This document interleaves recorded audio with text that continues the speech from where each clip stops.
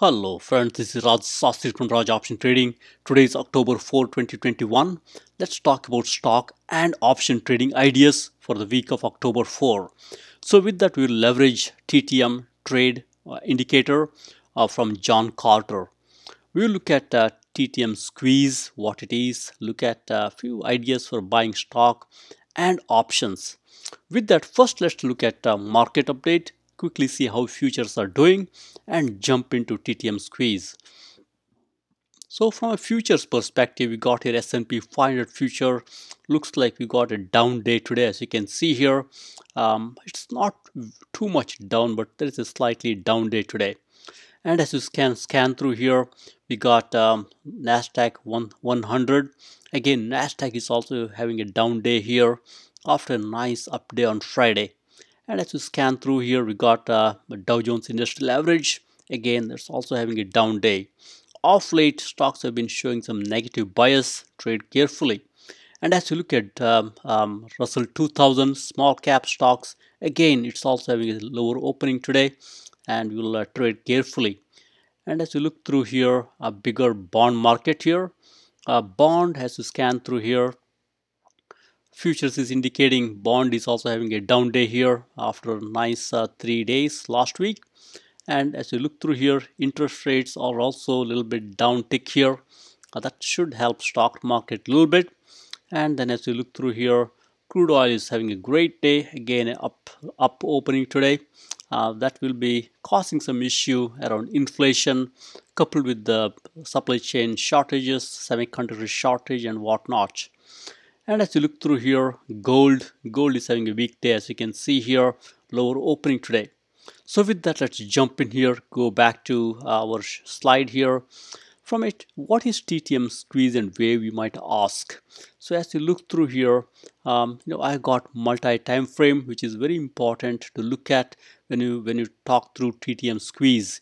I got a here 1 day chart, 1 day, 1 year, 2 year, 3 day, and 5 year weekly, and I got a 10-year monthly. That gives you a good perspective.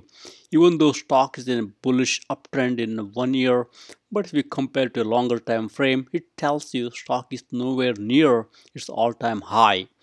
So TTM Squeeze indicator tells you, what, there is a tight compression of volatility at this time. Bollinger Band is within the current channel. Energy has to be released either upside or downside. So by looking at a long-term C wave here, you can see whether it's going to be up, it's going to release the energy upside, meaning stock is going to go up, or stock is going to go down. So in this scenario, we got a dot here. When the dot has formed, we got longer term C wave above 0. That tells you it's going to fire on the bullish side. That's how you read into TTM Squeeze here. It's a very simple methodology. You got to look at the red dot here.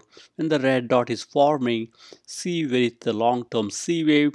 If it is above the 0 line here, that means it's a bullish indication. So that's the methodology.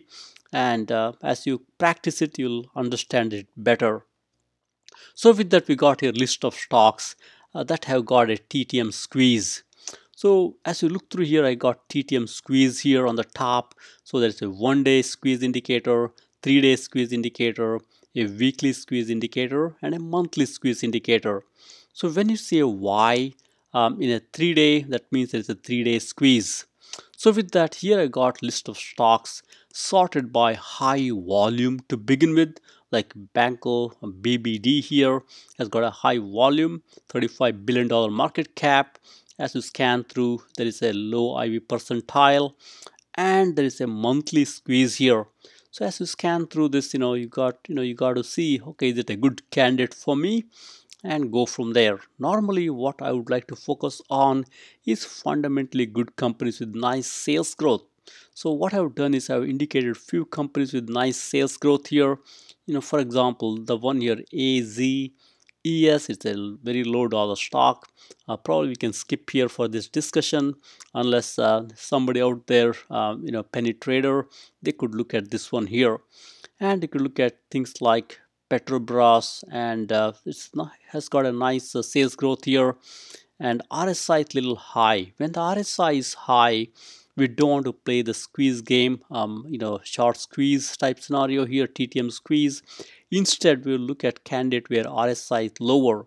For example, Oracle here. Oracle is a good one here. Oracle has got a nice sales growth. There is a daily squeeze, and RSI is also a little bit lower. You could look at Oracle here and see if it's a Oracle. As you scan through, IV percentile is a little high for me. I would pass on Oracle and look at other candidates. So BNGO fits the bill here. It's got a nice sales growth and gross margin, and there's a daily squeeze here, and there's also institution buying. So let's look at BNGO and see if it's worth buying at these levels. For that, let's go to Thinkorswim platform here, look at BNGO and look at a chart here.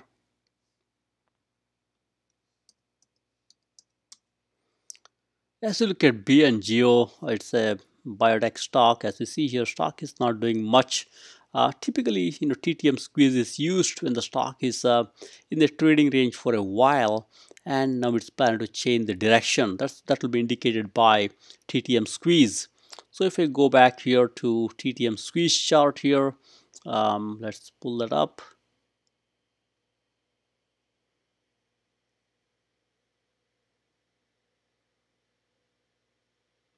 There you go.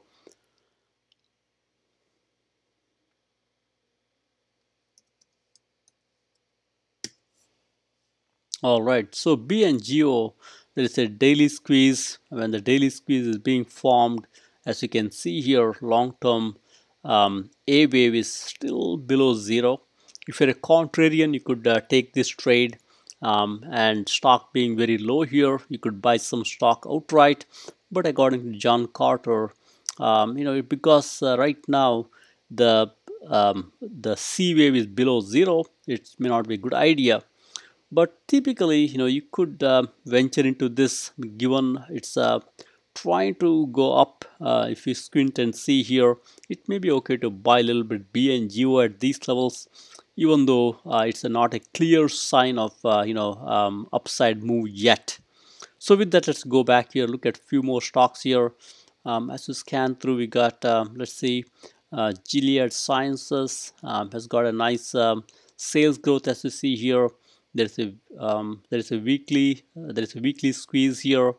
That could be a good one to look at here and see what's up with the Gilead Sciences here. Stock has been dropping off late. As we look through here, RSI is low, IV percentile is 45. So you could look at GILD and see if it's good to buy at these levels. So GILD, as you see here, there is a squeeze in the weekly chart, and when the squeeze is forming, as you see here, wave is C wave is trying to go up here, curve up here, slightly positive here.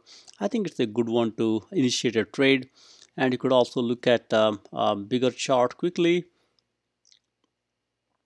As you scan through the bigger chart here, Gilead Sciences is falling off of late. Chart is ugly, as you can see here. Blue line here in the DMI going below red line shooting up. That tells you right now chart is ugly, and smart money is also flowing out of the stock, and right now it's trying to go in a little bit. So with that, I think coast is clear. We could initiate a trade here given there is a red dot in the weekly chart here. When the red dot formed, the wave is going up. Looks like there is also a squeeze forming in the daily chart here. Again, A wave is above zero. You could initiate a position here and buy some Gilead Sciences. If you're a stock type person, you could buy stock outright at these levels here. Right now $68, all-time low is $56, all-time high is 73. Don't expect a huge upside, but it's a good trade. You could buy Gilead Sciences. If you're an options trader, you could go probably say 109 days out, and you could buy Delta 70 option. Sometimes right here, this is a good one. You could pay $8 and 60 cents, buy Delta 70 call option here.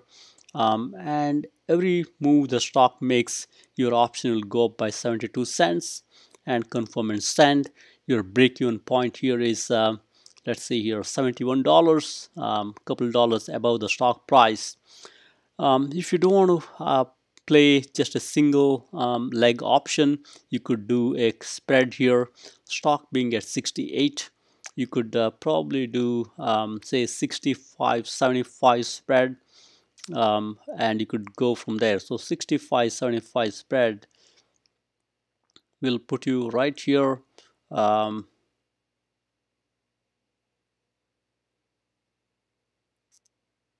Right here, so you could do this spread here and buy this spread 65-75.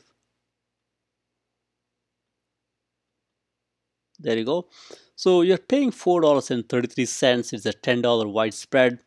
Remaining money, it's around $5 and say 60 plus cents is your profit potential. You're doubling your money. Confirm and send here. You're paying $4.33 to make $5.67. Your break-even point is just $1 above the current stock price. So I think it's for you who don't want to risk too much money and do spreading, it's a good strategy here. Your max profit is capped at 567 here. Max loss is 433 and break-even point is 69. You could confirm and send this. This is a good play for option spread buyers.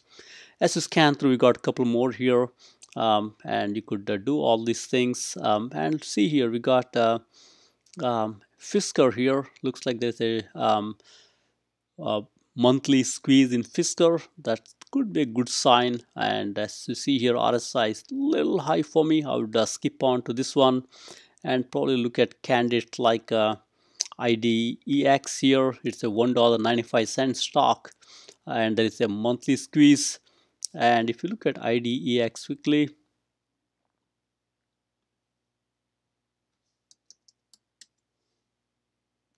monthly squeeze, when the squeeze is formed, the C wave is below zero. I would probably skip this guy here, and looks like, okay, let's see here, that's a 3-day squeeze here. When that's formed here, this is also a borderline. So if you are a if you are a contrarian, you could buy some IDEX, given there is a squeeze forming here and the C wave is trying to curve above zero. You could buy into IDEX and go from there. There's no clear signal here. You could venture into and buy some IDEX and be a contrarian, given there is a nice sales growth and gross margin. I think nice sales growth and gross margin. You could buy into this one here. And let's look at a few more here. We got a few more candidates here. You could apply same methodology. Look at the candidates where RSI is a little bit lower and also IV percentile is a little bit lower. Those are your candidates, and you could initiate the same position here. Looks like there is a ARC, Cathodes innovation that also has a squeeze here. You could buy into Cathodes ARKK into the squeeze and play along, given there is a low RSI, low IV percentile. And as you scan through here some names, let's see, we got some great companies here. Go EV also showing some sign here. You could look at that one too. And we got one more chart here with a few more names. You could look at some of these companies and see if it's worth buying them into this weakness here. So let's look at probably one more here. Clovis Oncology. I know many of you have the stock. As you look through here, there's a 1-day squeeze. There's a 3-day squeeze. Let's see what's up with the Clovis here. CLVS.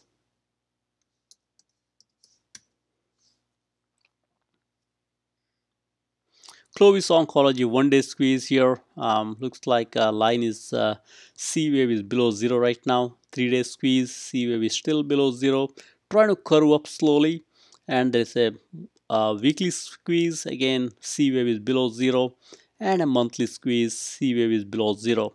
Even here, there is no clear indication. According to John Carter, it's worth waiting a little bit. But if you're a contrarian, you could buy some Clovis Oncology. Given there is a there is an indication this curve is curving up here, you could be an early buyer and buy Clovis Oncology. So with that in mind, let's go back here, and I think that's our last chart here. So with that, thank you very much. Happy investing and trading. Please subscribe.